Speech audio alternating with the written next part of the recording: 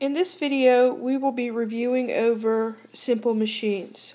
Now, a simple machine is a mechanical device that changes the direction or the magnitude of a force. And so in general, they can be defined as the simplest mechanism that uses mechanical advantage or leverage to multiply force.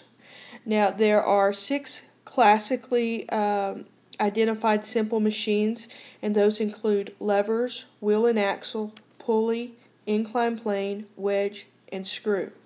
And as I go through how to approach solving simple machine problems as they deal with physics, you're going to see an overlap of efficiency, work input, work output, mechanical advantage, and force.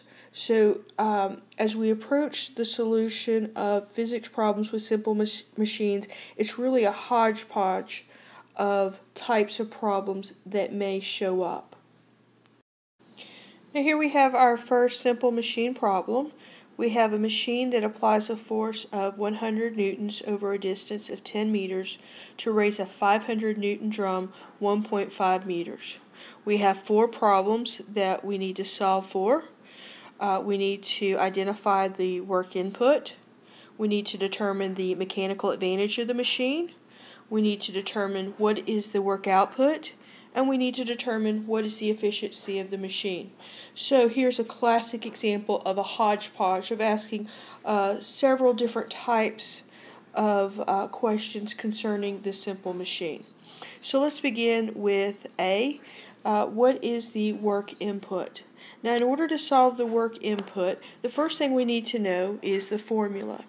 And work input equals the effort force times the effort distance. And in this case, our effort force is 100 newtons and our effort distance is 10 meters. And so when we do the math, we would get 1,000 newton meters as our work input.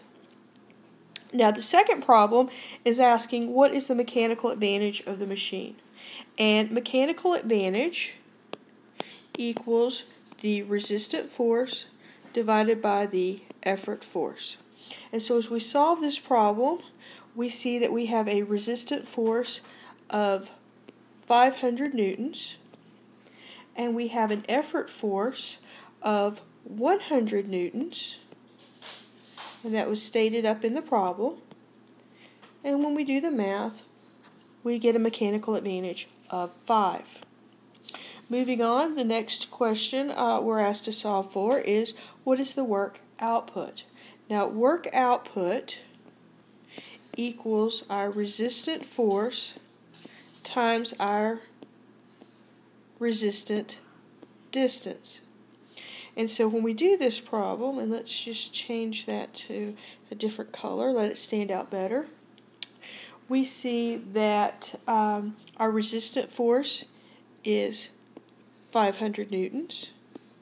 Our resistant distance is 1.5 meters.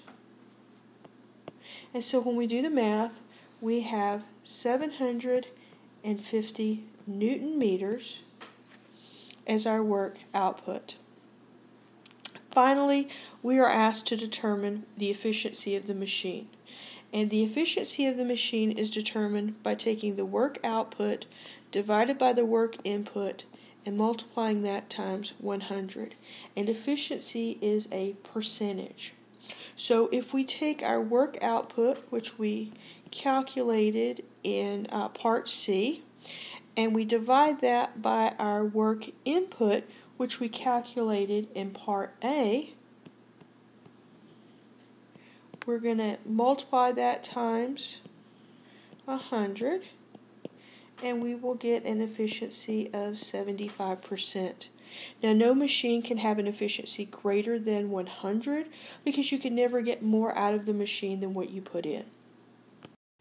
Now here we have a problem where we have a machine that exerts a 250 Newton force to lift a 1250 Newton object, and we're asked to calculate the mechanical advantage. Remember that mechanical advantage equals the resistant force divided by the effort force. Now when we look at our problem, because our object weighs 1,250 newtons, that is our resistance. And the effort that we're putting in to raise the object, which is 250 newtons, that's our effort force. And so when we do our math, we get a mechanical advantage of 5. In this problem, we have a 4-meter inclined plane, and it's used to lift a heavy container into a railroad car. And the car is 1.5 meters above the platform. We're asked to calculate the mechanical advantage using the inclined plane. Now, not all mechanical advantage problems have the formula mechanical advantage equals resistant force divided by effort force. When we deal with the mechanical advantage of inclined planes, we use a different formula. And the formula we use is mechanical advantage equals the length divided by the height. So in this problem, we have 4 meters as our length, and we see that the railroad car was 1.5 meters above the platform, and so the 1.5 meters is going to be our height. And when we do our math, we get 2.66, which rounds up to 3. So we have a mechanical advantage of 3. Now in this problem, we have a lever as our simple machine, and the lever is 10 meters long. The stationary component, known as the fulcrum, is located 4 meters from one end on which a 3,000 Newton weight rests. How much effort must be applied to the other end of the lever to raise the weight? When we do these type of problems, it's always good to draw a diagram. And so when we look at our diagram, we see that the entire length of our lever is 10 meters, and we saw that we had a mass that was 3,000 newtons, was 4 meters from our fulcrum, and our fulcrum is right here. So that if we take our 10 meters minus our 4 meters, we can see that the distance from where we're applying the effort to the fulcrum is our 6 meters. And so we need to apply a force right here and use that to raise the weight. And so the way we do this is very simple. We're going to take our distance, which is our 4 meters, times that mass, which is 3,000 newtons, and that's going to equal our distance, which is 6 meters, times our unknown effort force. And what we do here is simple algebraic, and we solve for x, and so we will find that we would need an effort of 2,000 newtons. Now I do want to also point out that while my example already had the diagram drawn, many times these problems do not have the situation drawn out. And so it is always helpful for you to do a diagram of your problem. And that's one thing that's going to hold true in many of your physics problems, is to diagram out what's going on in the physics problem. In this problem, we're dealing with a wheelbarrow, and a wheelbarrow is classified as a second class lever. Here we have the wheelbarrow carrying a load of cement, and it weighs 500 newtons. It has a center of gravity in the load that's 0.5 meters from the wheel. And so you'll see that we have that drawn out right here as being that 0.5 distance. You can see our mass right here is drawn in as our 500 newtons. And then you'll see from the problem the handle is 2 meters long from the wheel.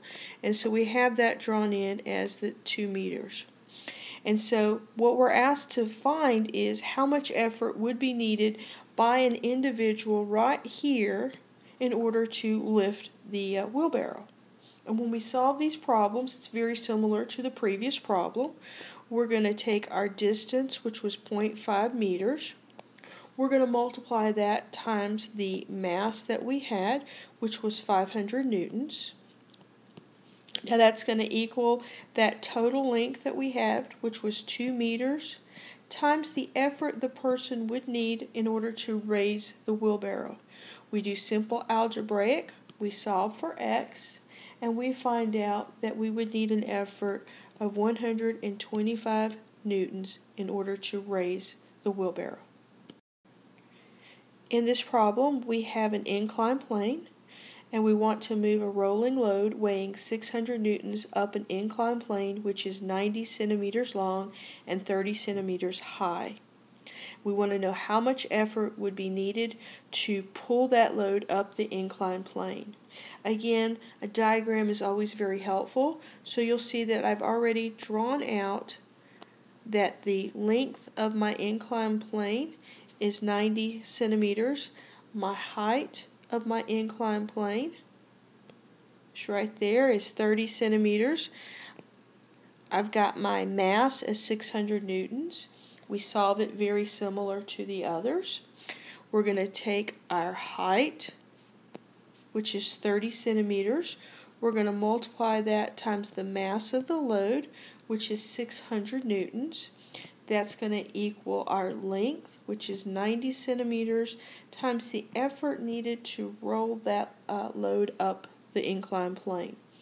Simple algebraic, we solve for x, and we would need 2 Newton meters in order to roll this load up the inclined plane. Now let's look at efficiency in a little bit more detail. Although a machine can be used to multiply force, it cannot multiply the work. And so our efficiency of a machine can never be over 100%.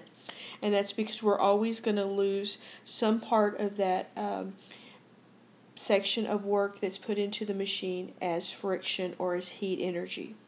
So one of the formulas we can use for efficiency is going to be our work output divided by our work input times 100, and we saw that on previous problems. However, we don't always have the work output and work input given for us. So another formula we can use for efficiency is to take the weight of the object, multiply that times the height through which the object is lifted, divide that by the effort force that is applied to the machine, times the distance that the effort force acts. So let's see how we can use this formula to solve a physics problem. Now here we have a little bit more complicated efficiency problem. We have a crate is pulled 2 meters with a constant velocity along an incline, and it makes an angle of 15 degrees with the horizontal. The coefficient of friction between the crate and the plane is 0.160. We need to calculate the efficiency that is achieved in this process. So what we want to do is we want to go through and identify what's been given and what we need to solve for. In this case, we're being asked to solve for efficiency, so that's our unknown. We are given our coefficient of friction as 0.160. We're given our angle theta as 15 degrees. We're given our change in our distance as being 2 meters. We know that our efficiency is our work output divided by work input. Another way to calculate work output is to take our resistant force times our change in height divided by our effort force times our change in distance. And that change in distance is the distance that that effort force here moves. Now to calculate our coefficient of friction, the formula of coefficient of friction is placed right here. And this right here is the symbol for coefficient of friction. Here we have our resistant force, cosine theta. Now this right here is the force applied along the inclined plane, and that's going to equal our resistant force times our sine of our angle theta. So as we approach the solution of this problem, the first thing we want to do is we want to find our work output. And so in our problem, the crate is going to be our resistant force.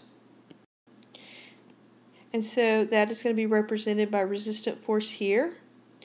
The change in height is going to be the distance that the crate is lifted.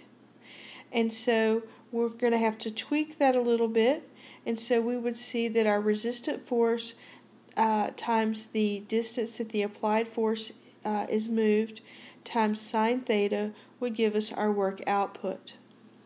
Now, in order to find the work input, the applied force is going to be the sum of the force of friction and the force of the inclined plane. So here we're going to have our applied force, and remember this is the distance that the applied force is moved, and that's going to equal our force of friction times the force of the inclined plane, all multiplied times the change in distance that our applied force moved. Now what we're going to do is we're going to put our formula for coefficient of friction and our formula for calculating the force of the inclined plane on this next section. And so right here, this is the formula for coefficient of friction. And so we have our coefficient of friction times our resistant force times the cosine of theta, and that's the standard formula for coefficient of friction. We're going to add that to the resistant force times the sine of theta in order to calculate the force along which the inclined plane moves. And all of that is going to be multiplied times the change in distance that the applied force moves through. Now we're going to combine A and B because we know efficiency is the work output divided by the work input. And so we're going to take our work output formula and we're going to apply that right across here. We're going to take our work input, we're going to apply that right across there. And one of the things we do with physics is we cancel out where we can. And so you're going to see that right here we can cancel out our resistant force, and right here we can cancel out our distance that the applied force moved, so that we get a simplified formula as right here.